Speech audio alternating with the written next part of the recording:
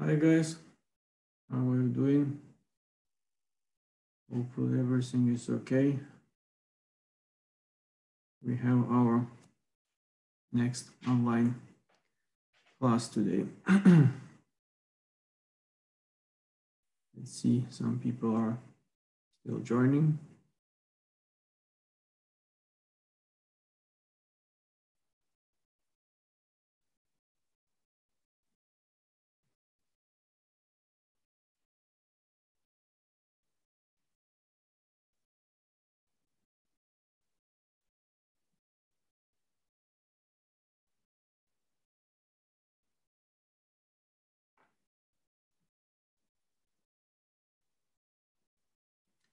Okay, I got that other who would like to join, they will join us a bit later. And if you have any questions regarding some physics concepts you don't understand, you're welcome to ask me. I think that before we go to the next topic, which is dynamics and like laws of motion, I just would like shortly recall you what we did yesterday, like not like yesterday, last time, and just show how we can solve this problem using a bit like different approach, which I believe would be interesting and useful to diversify a bit your approaches to these kind of questions. Okay, so let's me change the screen. Okay, so let us continue our discussion about this case of rotating wheel, where we have a combination of motion, like straight line motion along one dimension and uniform circular motion. And we figure out that the total velocity with respect to ground will be v, we're calling v prime, equal to 2 v naught multiplied cosine phi divided by 2. So let's have this drawing again for our reference. And here is angle phi. This is our point we're interested in given moment of time. So this is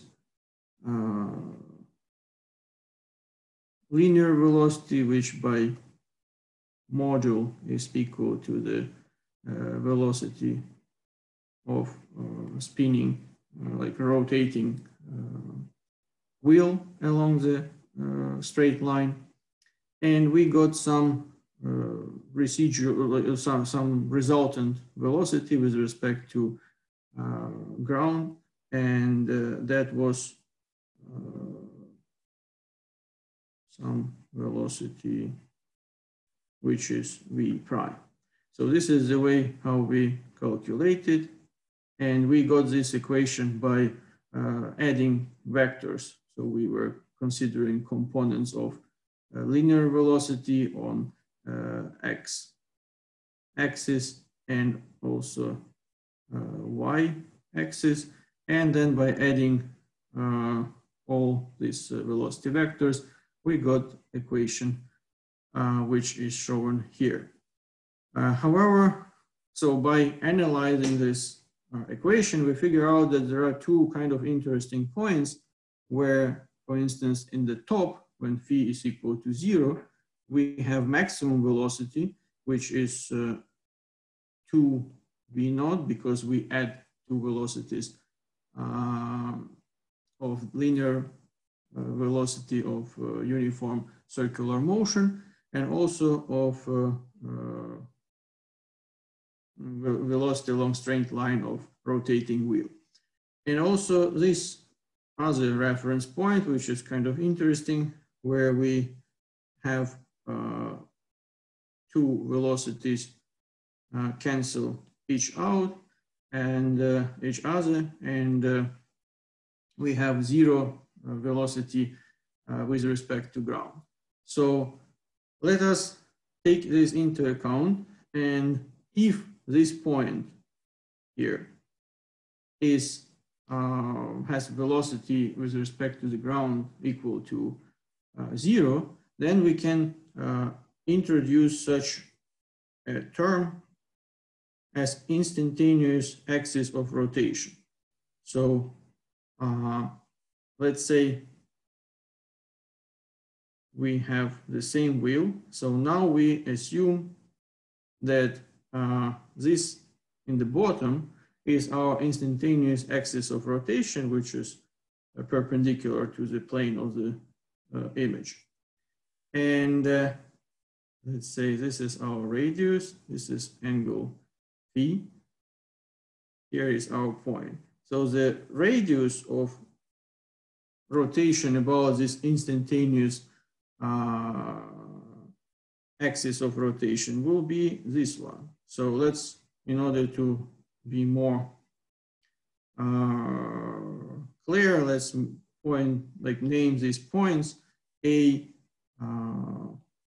B, C, and D.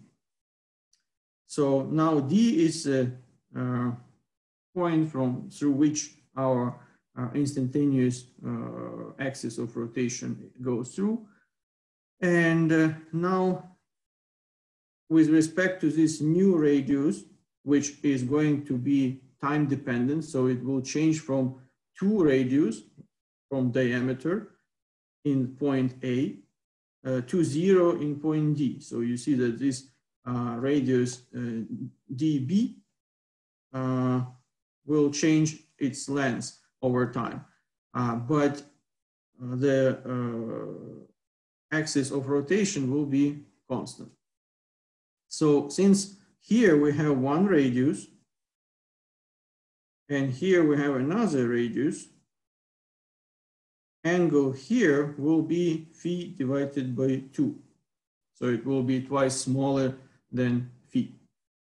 And the length of this instantaneous axis, of this radius of rotation around the instantaneous axis will be equal, let's write it, dB is equal to, so here we have a right angle triangular DAB, and that's why the length of this side, adjacent side to this angle phi divided by 2 will be dB equal to 2r, 2 radius. This is distance between points A and D, multiply cosine phi divided by 2. Since this point B, which is in given moment of time, is interesting for us, is connected with both normal radius and this instantaneous radius. The angular velocity of rotations around the center of the wheel and around the instantaneous axis of rotation will be equal. So we can write that omega around axis which goes through point C equal to omega around of rotation about axis which goes around point through the point D.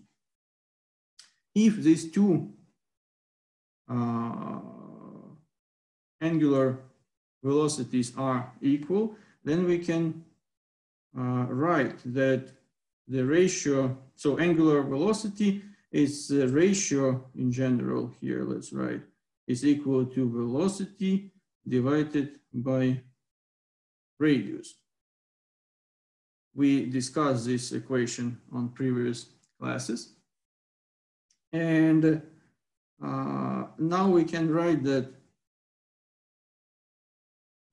omega, oops, sorry, not omega, but now we go from omega to linear velocity. V naught, which is the linear velocity of uniform circular motion, divided by r, by this radius between points C and B, is equal to some linear velocity, some velocity v prime, which is that one which we were looking for, so with respect to the ground, divided by the length, by the radius of this instantaneous radius of rotation about the instantaneous axis of rotation. And this radius, as we already described here, is dB, and this is equal to v prime divided by 2r multiply cosine phi divided by 2. So from here, we can cancel out this radius and get equation for v prime, which is equal to v naught cosine phi divided by 2. And you see that this equation is the same as that one which we got yesterday on the previous online class by just adding vectors of all velocities. So this is another approach when you have some point on the body which moves and its velocity is equal to 0 with respect to certain system of coordinates.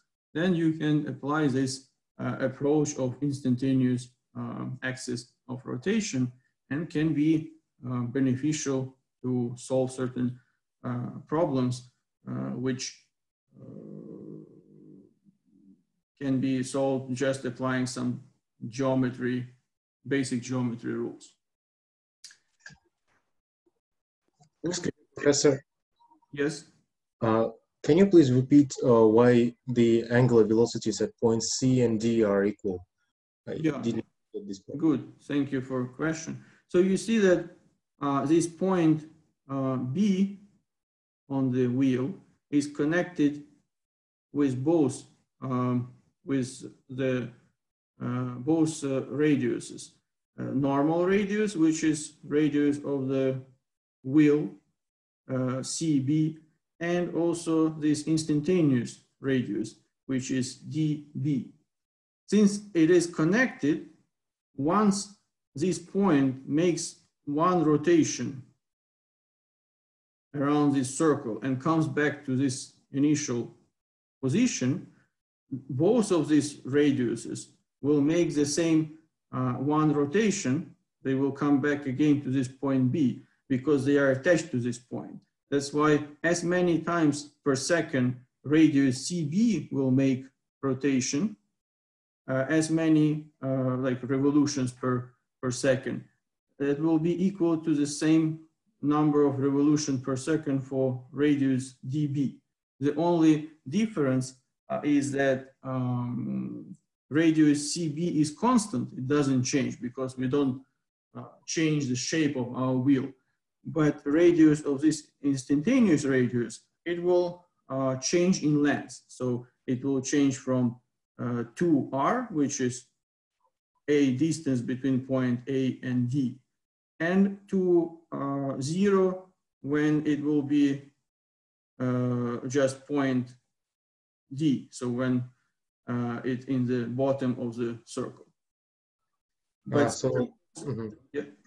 So that means that their frequencies are like equal. So that's what. Yes, exactly. So angular frequency is equal to 2 pi multiply frequency. So 2 pi is a constant and f its frequency. F or also can be denoted as mu, So it's equal to 1 divided by t, capital T. And capital T, in this case, it's period of rotation. So the period of rotation means the time which takes point B to travel 360 degrees and come back to its initial position will be the same for radius CB and radius DB. Okay, thank you, got it. You're welcome. There's a question, what is instantaneous radius? Yeah, it's a radius about the instantaneous axis of rotation, which is, in our case, now on this image goes perpendicular to point D. So it goes in the plane, perpendicularly in the plane of our image.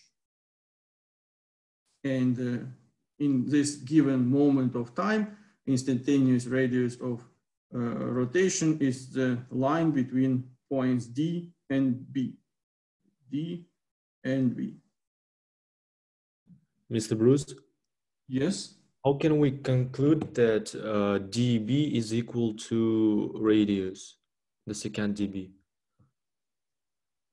How we can conclude that dB, so you mean this equation? Yes. Okay, so that comes from the right angle triangular, which is D, point D here, A, and B. It is right triangular, eh? Yes.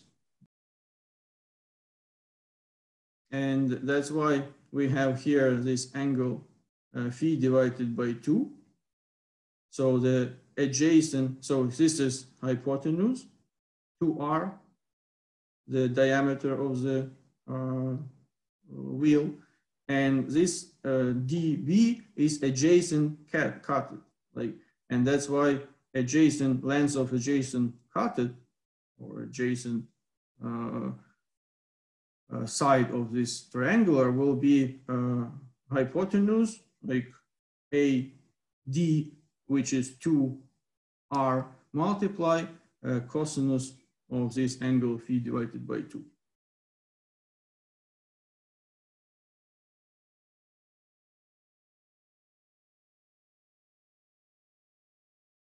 Okay, so now let us go further. And this is next step in our course. We go to dynamics. As you may remember, we were working at the beginning. I described that we are going to work at the first stage on kinematics. And this is the field of study when we want to know where the body will be over some interval of time. We need to describe its motion, the change of coordinate, its velocity, acceleration, but we didn't ask the question, what is the reason for this motion? And dynamics, it's actually the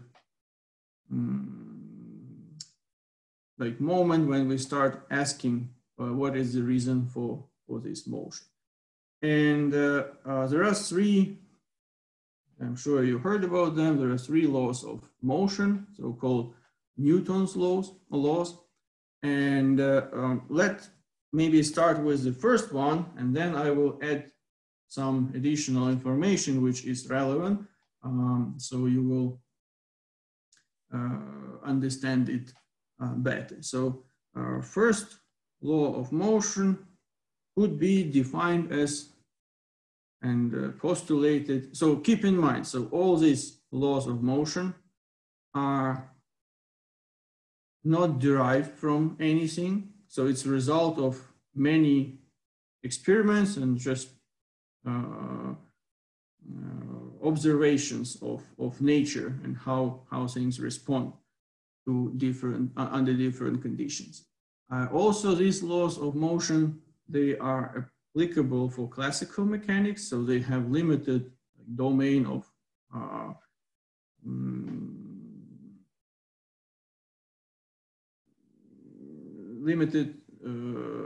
domain of applicability, and they cannot be applied to objects which are moving very fast, close to speed of light. They cannot be applied to very little, small objects, which are comparable to atoms. So that is already relativity and quantum mechanics, respectively. So these laws of motion, since again, they were not derived, they were postulated based on everyday life experience. That is something what is relevant to the conditions which we experience in our life. So not too small objects and not too high speeds. So the first law of motion can be postulated in the following form. In the inertial frame of reference, which we will come back a bit to this point to clarify this.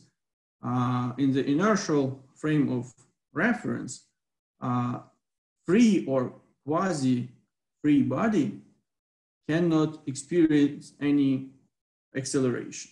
So what means free or quasi-free body? So free body is a body which doesn't have any force applied on it. So zero forces are applied. And quasi-free is when forces are applied, but they're applied in that way that they compensate each other, because force is a vector quantity. So if these forces are applied in that way that they compensate each other, we can claim that this body is quasi-free. And in this case, so let's maybe write it down, will be sum of all forces applied to this body.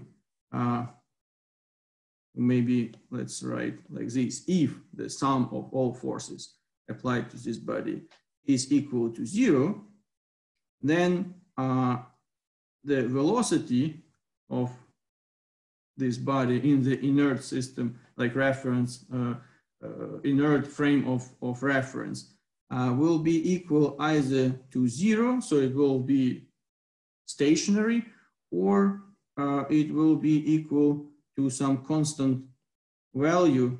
And also it's good to write here vectors actually, because it means that we have no change in absolute value, and also no change in direction. So what does it mean? That in this inertial frame of reference, if all applied forces are canceled out, or they are just not applied, this body will, if it has some given velocity, it will continue moving along the straight line and without any change of velocity. So in order to move with constant velocity, no change in absolute value, no change in direction, you don't need to apply any force. So it can happen by itself. So let us, as I mentioned above, let us come back to clarify what is inertial frame of reference.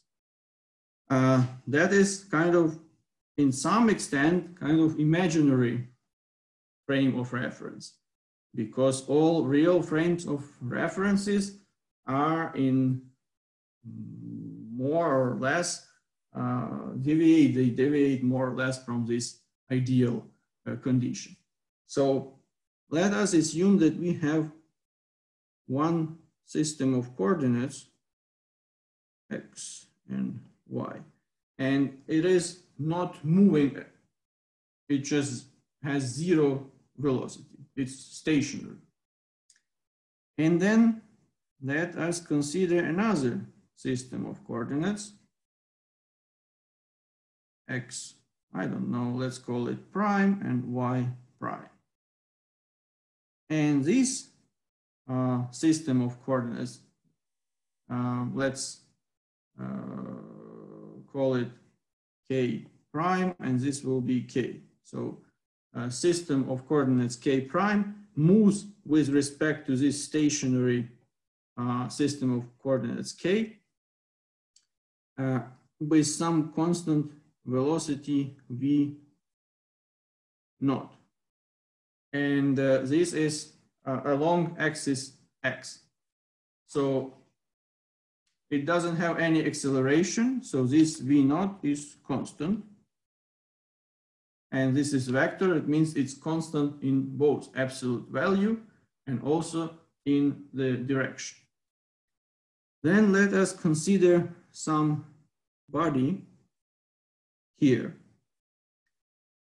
It can be defined with respect to the mobile system of coordinates K prime with radius vector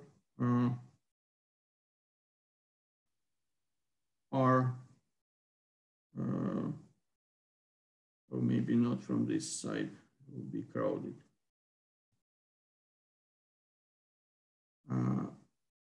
Let's call it R2.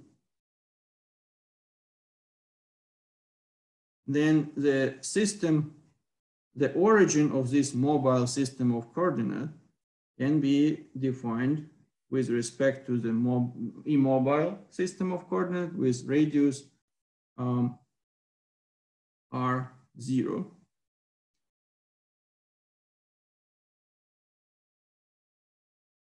Then probably we don't call it R2, it will be confusing.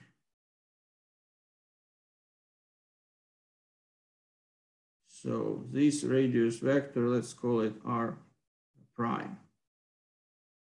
And then the position of this body with respect to immobile system of coordinates K will be given by radius vector R. So you see that radius vector R is equal to the sum of two vectors. It is R0 plus R prime. So keep in mind that all of these radius vectors, they are functions of time. So they are changing over time. So in order to get the velocity, we need to take first derivative of our radius vector, as we did before. So let's write this, dr equal to dt over dt equal to r naught dr naught over dt plus dr prime over dt. So this can be written like v, which is velocity of our body, let's call it body A, with respect to immobile system of coordinate K, will be equal to the velocity V naught of our mobile system of coordinate K prime with respect to the immobile one, and plus some V prime, which is velocity of our body A with respect to the mobile system of coordinate K prime. So this is clear, and that is, we need to take this into account that if we have some, I don't know, let's consider some train, and if a person goes along the train, so with respect to the ground, we will add velocities of the train. In our case, it's V naught, the velocity of the mobile system of coordinate, to the velocity of our of this person moving with respect to the train. So this is quite clear. And now let's take the second derivative of this equation which describes the velocity. So it will be dv over dt equal to dv naught over dt plus dv prime over dt. So what do we have? We know that this v naught, we have this condition stated at the beginning, is constant. So it doesn't change with time. So it means that this derivative is equal to 0. And from here, we can write that acceleration of our body with respect to the immobile system of coordinate equal to its acceleration a prime with respect to the mobile system of coordinate. So from these two equations, we see that velocity is not, so it's called invariant, it's called variant parameter. So it changes if we consider velocity of the body with respect to mobile and immobile system of coordinates. But acceleration is invariant parameter, so it doesn't change. Why it doesn't change? Because with respect to this immobile system of coordinate k, a k prime which moves with constant velocity. It doesn't have any acceleration. So when system of let's say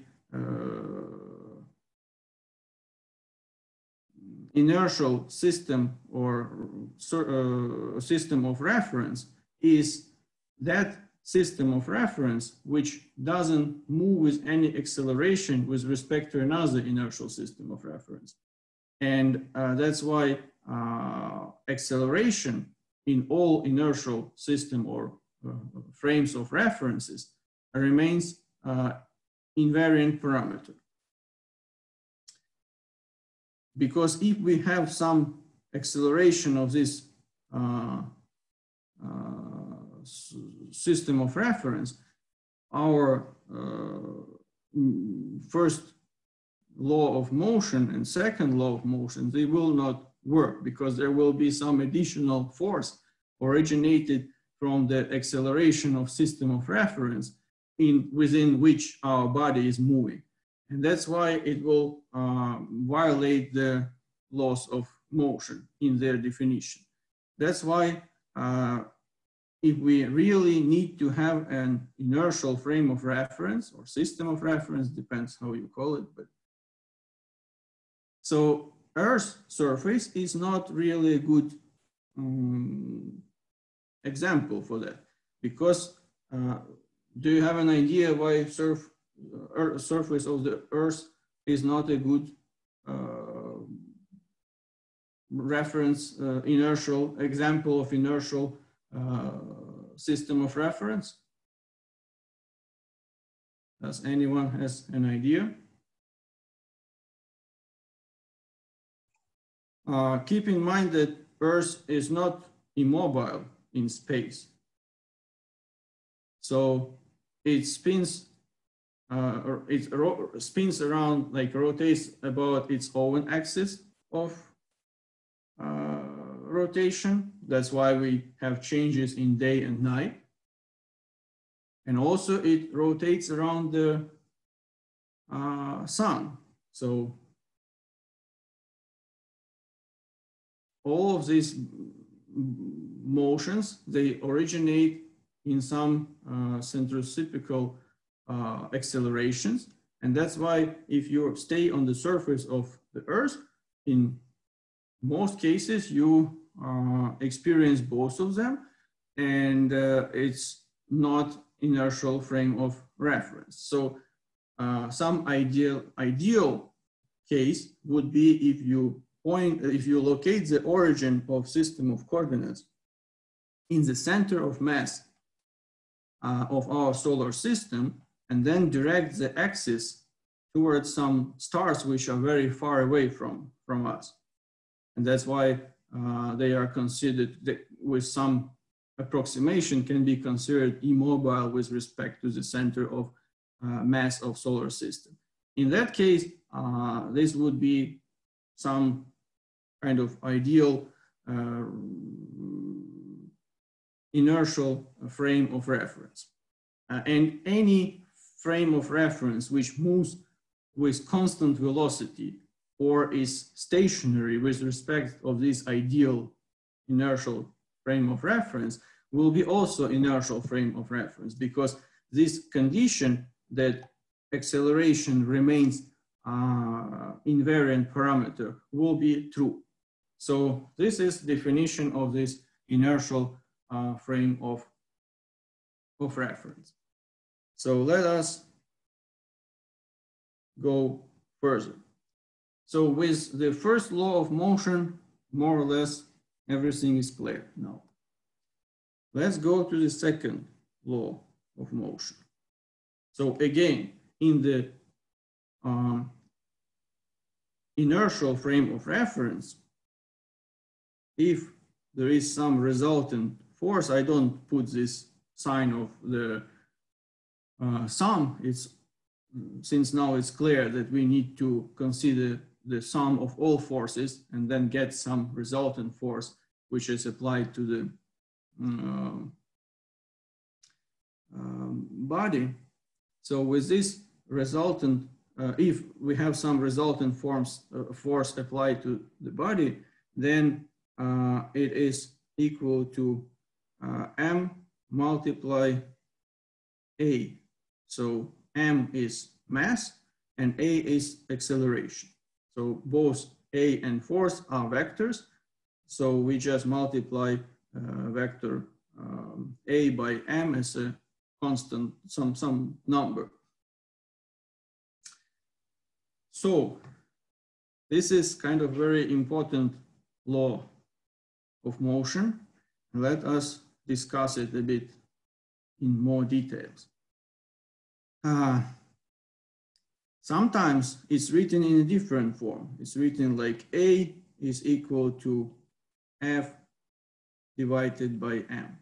And some people claim that this is a right form to define the second law of motion, because acceleration is the result of acting by this force. So we need to consider force divided by m will cause this acceleration A. But somehow it's very common to write it as I wrote it first, F is equal to m multiply A. Okay, so it actually partially comes from the first law of motion, because we knew that if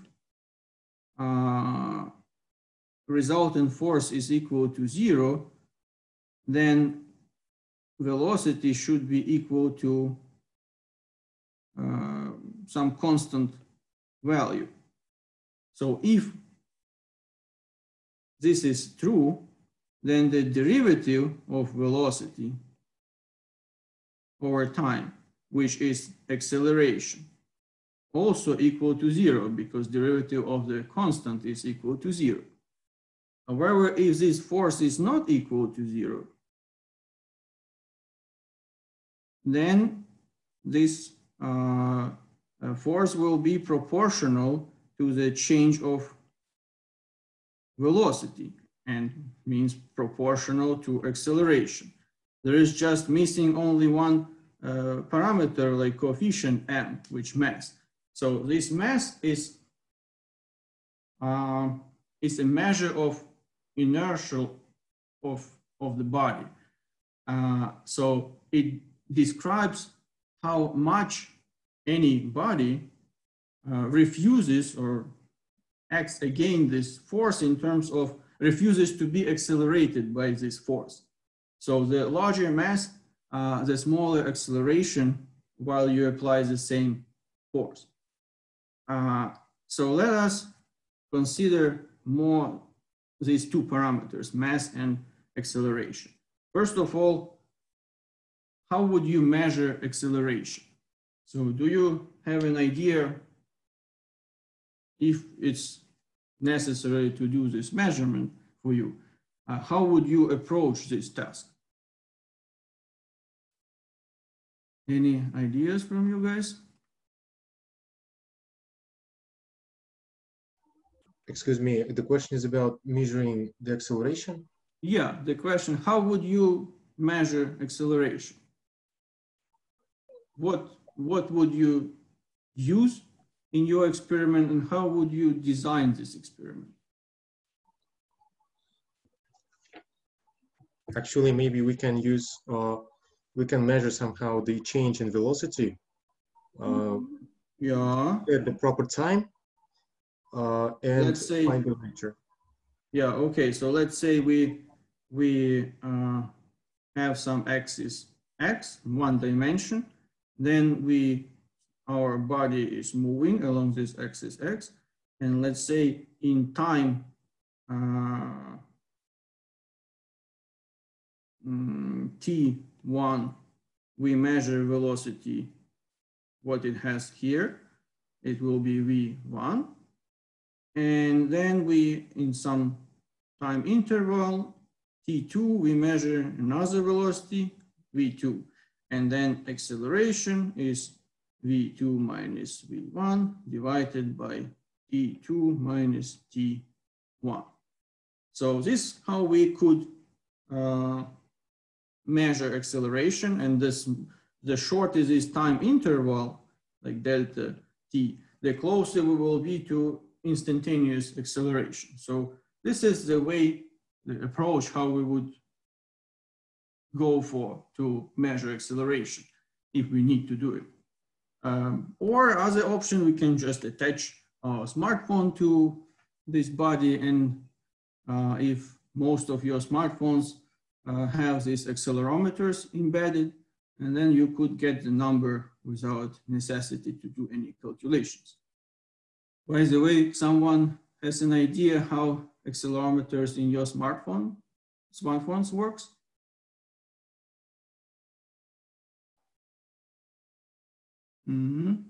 So it actually has some mass of like known mass and some small metal sphere.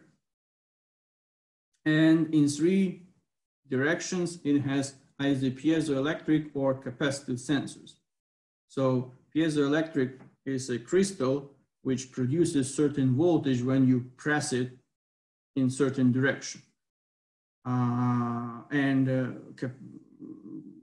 Capacitive sensors is when you have 2 electrodes and some dielectric, but this dielectric is kind of soft. So if you press it a little bit, so you change the thickness, so the distance between 2 electrodes, and that will cause the change in capacitance of this sensor. And you have these sensors in 3 directions. That's why every time you move your smartphone, this mass is pushing with certain force on these sensors. These sensors are calibrated for this change of voltage in piezoelectric case or change of capacitance in the capacitor sensors for different forces. So if you get certain change in capacitance, you know that some given force is applied to this sensor. And since you know this force and you know the mass of this reference small body in the sensor, you can calculate the acceleration because force is equal to mass multiplied acceleration. So this is most of accelerometers in electronic devices. They are based on such type of sensors. Okay, so with acceleration, we clarified, so we can measure it. Let's say, what about mass? How would you measure mass? Obviously, I believe that all of you kind of would recommend to use some scale. It's just obvious approach to measure mass. But scale measures not mass directly, it measures weight. And weight is mass multiplied g, which is acceleration of free falling, or it could be considered as the strength of gravitational field. And that is kind of counterintuitive to assume that the mass, the parameter of the body, which describes how it will be accelerated by applying some force to it, and how much it will interact with gravitational field, these parameters will be equal to each other. It just happens that they are equal. So the gravitational mass is equal to mass of the body. But if you really think about it, it kind of responds to very different influences on the body. You just hit the body with something, you apply some mechanical force, and you see how much it accelerates, and then you put this body in a gravitational field and see how much it interacts with gravitational field. So kind of two very different physical processes are happening, but it appears that this masses, gravitational mass and inertial mass, it's called, which goes into this second law of motion. They are equal, so we operate just with mass, but physically there are different meanings behind these terms, inertial mass and gravitational mass. So keep this in mind, please. And but there is an option to measure the inertial mass. So in that case, we really need to measure acceleration. So if we have certain spring, to which we attach, for instance, 1 kilogram, which is a reference mass, we push it with some force, like pull it, and then let it go, it will come back with certain acceleration. We don't know this force. It's some unknown force, but this acceleration will be equal to this unknown force divided by m, let's say 1, which is our echelon of 1 kilo. Then we can, so this will be A1. Then we can attach here another body, which we want to measure inertial mass of. And also repeat this experiment. So keep in mind that you can do this in outer space. You don't need to be on the Earth, so you don't need gravitation. Only this spring and your body. So you attach another to the same spring. You attach another body with mass M2 and pull with the same force. So you have the same deformation of your spring. So you don't need to know the force, but you can pull to the same deformation of this spring. And then when you let it go, it will get some acceleration A2, which is the same unknown force, divided by M2. Now, if we divide this by this, we will get like A1 divided by A2 equal to M2 divided by M1. Since we know M1 is our reference, 1 kilo, we can measure, as we already described, acceleration A1 and A2. From this proportion, we can easily determine the inertial mass of our body. In this case, the accelerations are equal, yeah? No, accelerations are different, but the force, this F, is equal because we pull to the same deformation of this spring, and this force of reaction of the spring will be equal to minus kx. So k is some spring coefficient which relates the deformation with the force, and x is just deformation. So if it's here we have our x-axis, so here is 0, and then we pull it to some position here, it will be our x. So we have the same x deformation for both cases. It means applies automatically that these forces F in both cases are equal. Since masses are different, accelerations will be different. But we can measure accelerations. We already discussed this. We know mass m1 because it's some reference mass of 1 kilogram, for instance. And then we can determine our unknown mass 2, which is inertial mass of this body, which we want to investigate in the framework of second law of Newton's law, or second law of motion. Okay.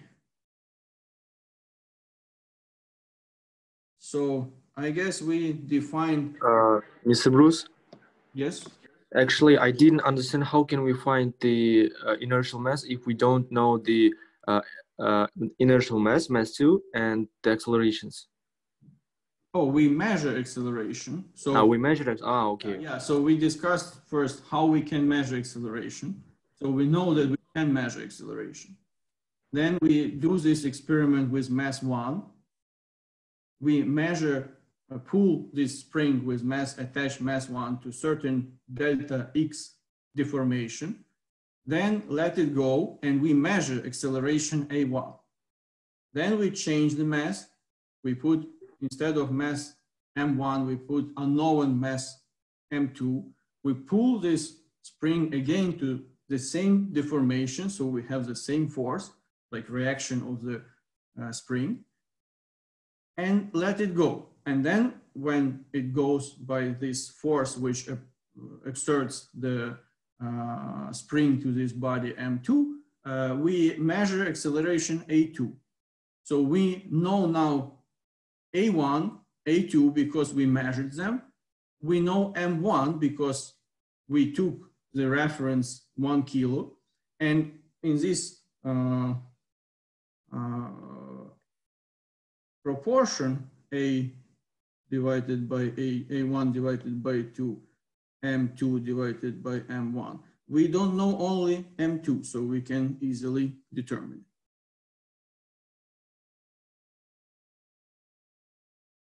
Is it clear? Yes, thank you very much. Yeah, you're welcome. So I guess we are already out of time. So it's good that we managed to discuss in details the first and second laws of motion. So we will continue with the third law of motion on the next online class and on Monday. And then we will go for different examples how these laws of motion can be applied to certain systems and try to analyze different examples. Okay, guys, have a good weekend. Thank you very much for attention and see you on Monday. Thank you. Goodbye. Thank you. Goodbye. Thank you. Bye. Okay, have a good weekend. Bye.